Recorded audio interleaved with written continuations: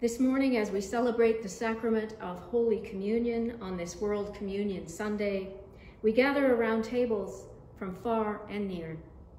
Know that wherever you are this morning, you are at Christ's table. For Christ is in your heart, and you are welcome at this feast.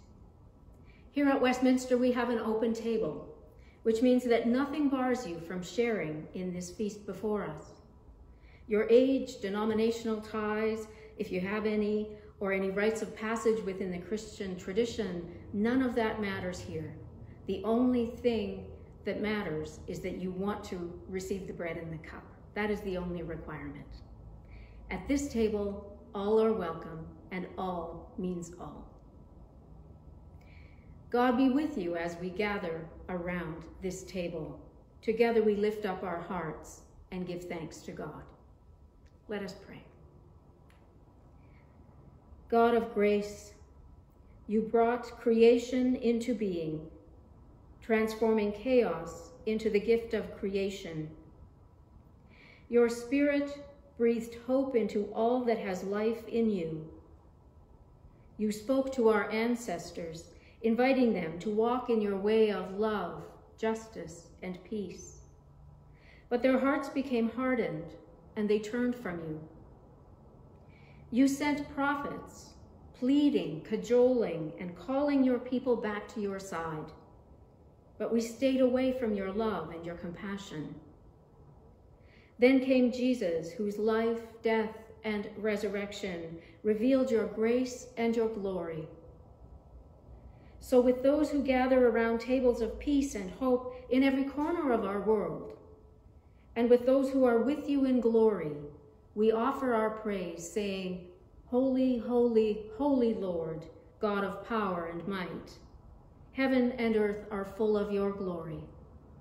Hosanna in the highest. Blessed is the one who comes in the name of the Lord. Hosanna in the highest. God, there is no one like your Son, Jesus, our brother, our teacher, and our friend, who walks in your light and calls us to follow him. He invites us to set aside all differences and divisions, so we might live as one in your light and love. As we remember his gentle words, his passion for justice, his fierce devotion to your way, and his tender heart, we share in the mystery of our faith. Christ has died, destroying death. Christ is risen, bringing peace to all. Christ will come again, proclaiming God's name. Gracious God, pour out your Spirit upon the gifts of this table, the bread of life and the cup of hope. May all who share in your feast be the body of Christ, light, life, and love in the world. In this hope and as your people, we praise you. Through Christ, with Christ, and in Christ, in the unity of the Holy Spirit, all glory is yours, God most holy, now and forever. And now we pray together as Jesus taught us. Our Father, who art in heaven, hallowed be thy name. Thy kingdom come, thy will be done, on earth as it is in heaven. Give us this day our daily bread, and forgive us our trespasses, as we forgive those who trespass against us. And lead us not into temptation, but deliver us from evil.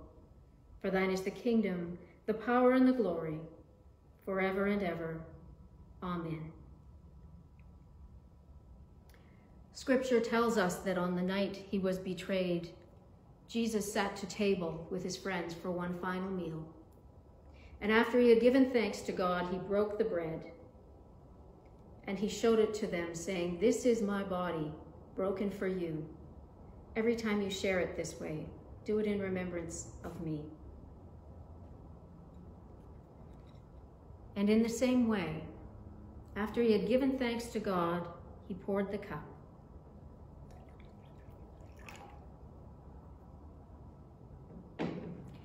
And he showed it to them, saying, This cup holds the sign of the new covenant established by my suffering and dying. Every time you share it in this way, do it in remembrance of me. And so it is that we come together on this World Communion Sunday to share and to remember.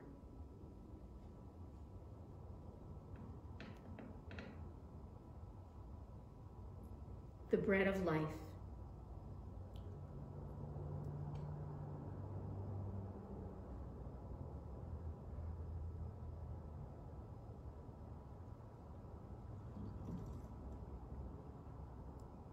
The cup of hope.